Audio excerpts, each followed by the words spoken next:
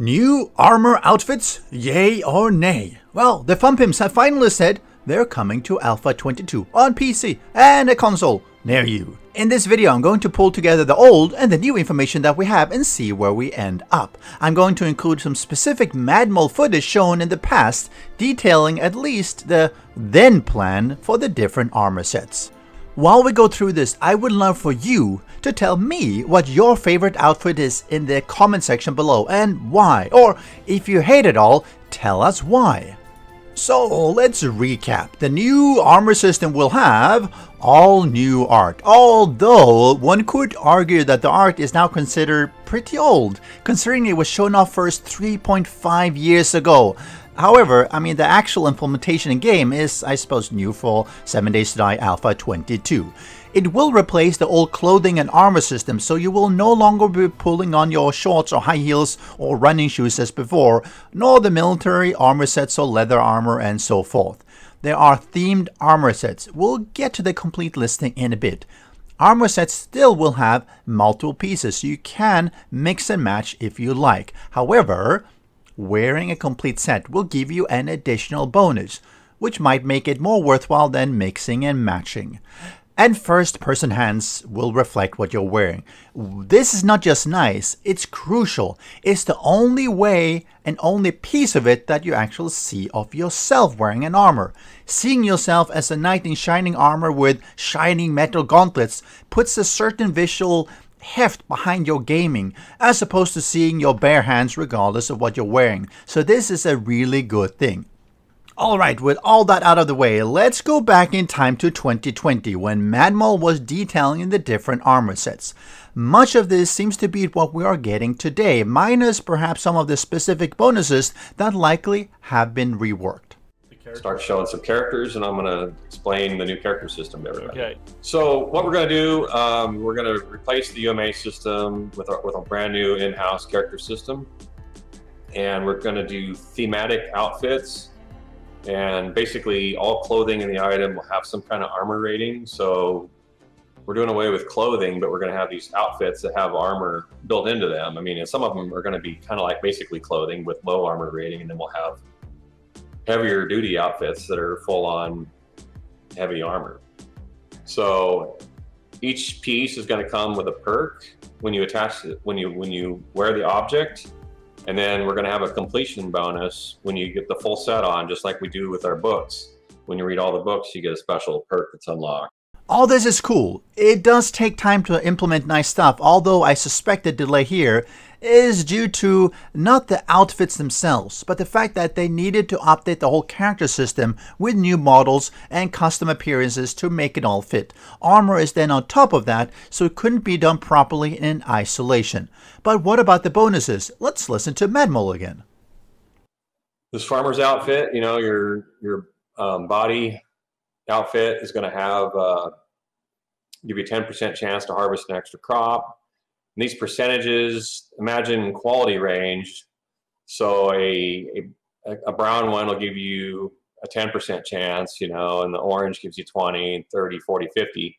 And then legendary will give you a 100% chance to harvest that extra crop. So that's what how these percentages kind of work out. And then throughout the document, basically, anytime there's 10%, that means 1, 2, 3, 4, and 5%, and then 10 would be legendary. So legendary is always twice as good as blue or pink, purple, whatever. These aren't final. These are just my initial thoughts on this. And as we get a little further, I'll probably refine and change some of these. Bringing it back to the near time, I believe this is the farmer model. It makes you invisible. The model is similar to the concept art, though I'm not really sure why the farmer is wearing blood all over. He's actually the only one who looks like he's hurt.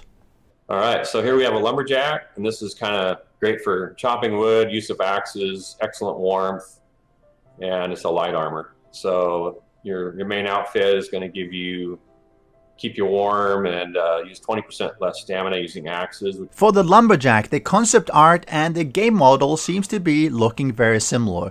It looks maybe a little bit more rustic in the art concept, but essentially the same. Fortunately, no blood, so at least he didn't chop off his own foot. Cool, everybody's gonna like this outfit. This is the miner, and this is great for carrying ores and strength build, and it's gonna be heavy armor. Miner outfit, crack rock like a pro in this mining outfit, use 20% less stamina with pickaxes. So, you know, all the guys who want to mine, you're going to want this bad boy. Curiously, I don't see the miner outfit shown anywhere. Well, maybe it's the foot or leg on the leftmost side of the image that we can't really see. And these are going to just look fantastic too. This is one of my favorites here. This is the nerd outfit.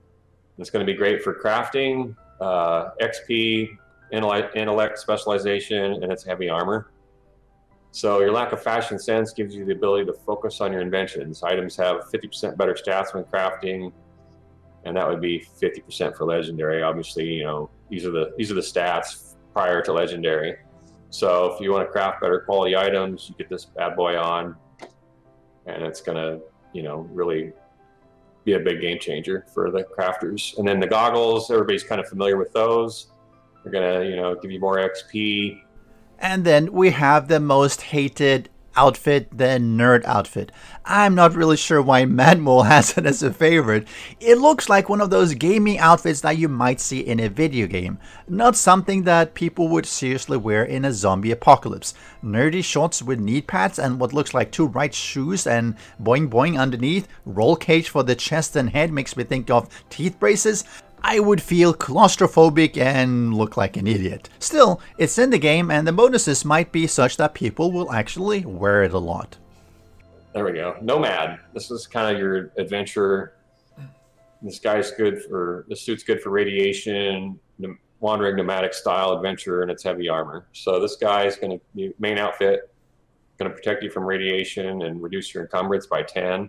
Obviously, counting on the fact that we get radiation working in the wasteland, and you start getting radiation damage, and that's kind of part of the plan. So we'll all see how that goes. Coming to the Nomad outfit, and I would say this one does look awesome, and like something people actually would be wearing in the zombie apocalypse.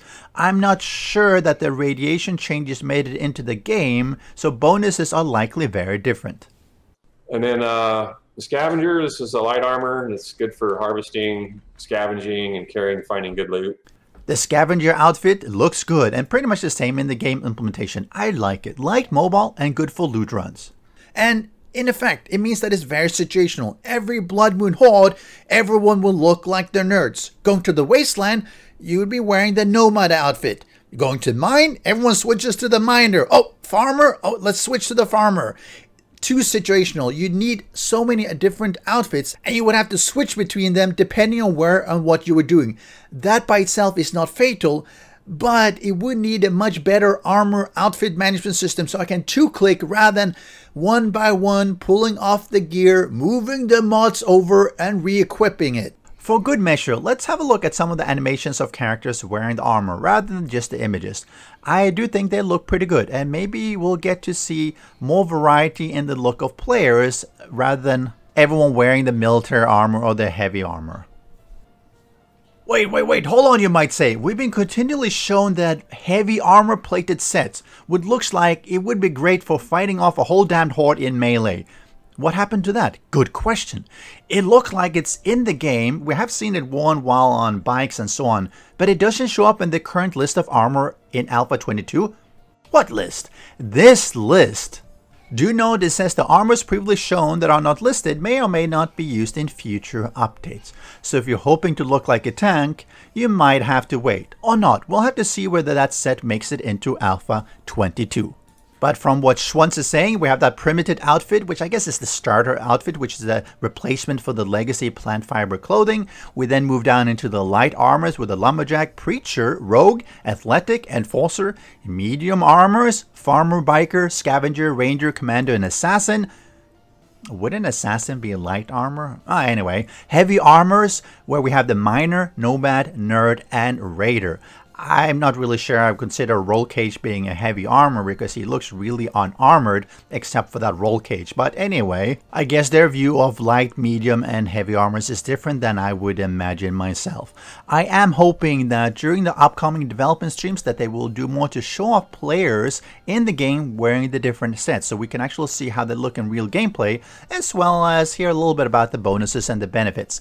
My understanding is also that with all these set pieces, they can each have armor mods on them as well to further boost them, much like we've been able to do with mods in Armour previously. So start off with that primitive outfit and upgrade as you find more pieces. Thank you for watching, but before you leave, why not hit that like button at least and subscribe if you enjoyed their content. Take care.